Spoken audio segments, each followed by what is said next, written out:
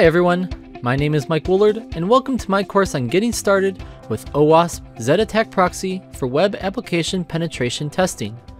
The Open Web Application Security Project, or OWASP for short, is a free and open community dedicated to securing software.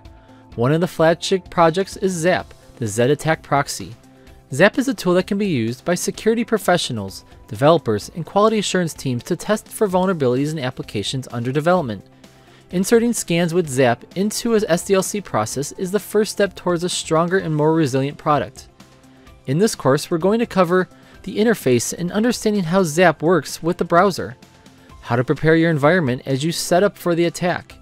We will walk through some of the manual and automated functions of the tool, and finally, how to report on what you found. This course will give you the knowledge to feel confident you will be able to step through an application and find some opportunities to strengthen the security posture of the software. During this course, we are going to talk about some of the more common vulnerabilities found in web applications. A review of the OWASP Top 10 may be beneficial in helping you understand why this tool is able to help you discover the various vulnerabilities.